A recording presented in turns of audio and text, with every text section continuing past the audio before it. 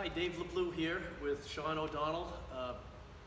Sean is the director and the editor and the producer of our masses each week, and I've heard from a number of people asking, who is Sean O'Donnell? And as a brief introduction, Sean's from a wonderful family. His mother and father, Tom and Joyce. He has a brother, Joe, who's a Marine, his sister, Rachel, and I believe you have a sister, Christine. Mm-hmm. That's correct. So to jump right in, Sean, how has your family life been during this pandemic time with everybody? Is everybody at home except for Joe, right? Except for Joe. But yeah, everybody's just as nuts as usual, so that's very comforting. Any examples of nuts as usual? Well, you know, Christine, this was her first year of college, and she has not been too happy being stuck at home, so, I mean, I don't want to embarrass her too much, but she's not happy, let's just put it that way. And you're a recent graduate, was it 2 years ago from UML, from the AV program? I graduated, 2019, May of 2019, so last year. So last year, yeah. Okay. And what led you to your interest in that field? That's a complicated story, but the short version is I went into, I enrolled in UMass Lowell as a criminal justice major, thinking I might be a police officer or a lawyer or a corrections officer or something, because they have a fantastic criminal justice program with lots of opportunities. And going into college, I was lying to myself about what I wanted to do. I just had to pick something that looked like it had a lot of opportunities. A little different than media, huh? Digital Quite media? different. I think what it was is I liked what I saw on TV, watching shows like NCIS, CSI, all that kind of stuff, which should have been the red flag there. But during that time, this was probably my second semester, sophomore year, I was actually an officer in the UMass Lowell Catholic Student Union, which is basically the on-campus Catholic club. They hold masses, they hold volunteer opportunities, and I was an officer. I was the bulletin coordinator and the media coordinator, or I think those were my titles. It was something they made up, and what that entailed was creating the bulletins for mass each week and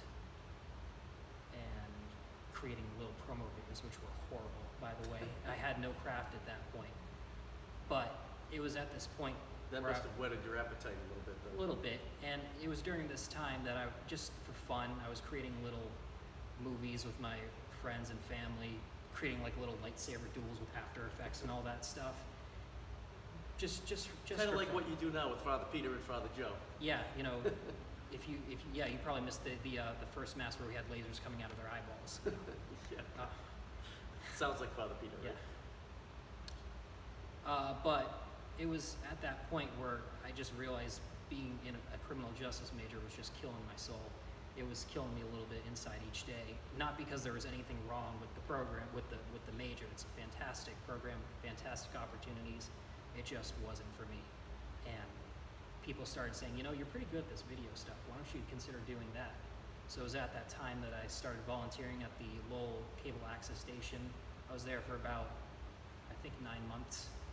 And I switched over to the liberal arts program at UMass Lowell, which allowed me to concentrate in writing and digital media. And digital media is basically the AV program at UMass Lowell. It's all-encompassing AV, includes podcasting, video, film, screenwriting, editing, all that stuff.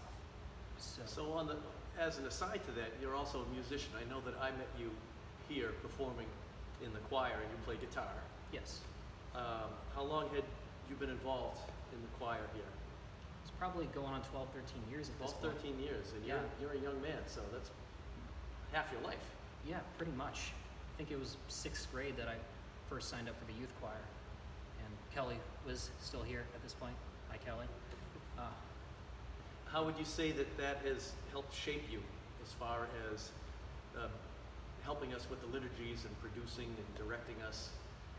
How has that experience sort of led into? Well, you mean being specifically being a musician? It gives you a certain knowledge of the Mass and how things should progress. Yeah. That someone else in your field doesn't have that knowledge, and you've experienced it for 12 years. So. Yeah. Well, I mean, coming to Mass, I've been coming to this church since I was a wee boy, and which, you know, I guess at this point was 2 decades ago. So, you know, you just know the whole liturgy like the back of your hand at that point. You can probably recite every response in your sleep. You know, the Lord be with you and with your spirit. You know, you recite the Nicene Creed in your sleep. Everything just comes naturally. And also with you. Yeah, I remember those days. Yeah, I was alive when we still said "and also with you." And how have you found working with everybody during the Masses? There's definitely been some light moments and some moments where we're all yelling, "Cut! Let's do it over!" It happens. Yeah, I've actually been pleasantly surprised at how well everyone has done, and I've tried my best to keep the production elements to a minimum so that I don't make people self-conscious. Because I mean, it is hard being in front of a camera, and people here have expressed being nervous, which is completely understandable. It's like being up on stage. It can be pretty frightening for the first time. So that leads me to my last question. What have you found has been the most rewarding to you, you know, doing your part to make this production happen and supporting all our parishioners? That's actually kind of a complicated answer, but this last year, I actually haven't been coming to church, and you know, the reason is because I was going through a period where I was kind of questioning my faith, questioning the validity of it, and questioning what it is that I believe in.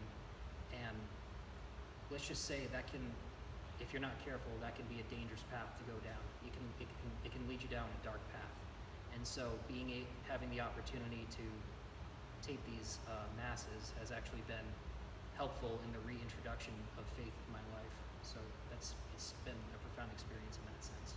Have you had moments where, I know personally, sometimes I leave here after viewing all the pictures of all our parishioners and say, geez, you know, it's pretty cool that I get to play this much of a part in doing that. And really, you have a very major part in making that happen. So I think all of us appreciate that. All our parishioners repeatedly are thanking me and Kelly and Sue and Kiki and the priest, you know, thank you so much. And I'm glad they got an opportunity to see you and to meet you. And I'm sure they all want to say thank you, and as we do too. So. Well, you're all welcome, very welcome.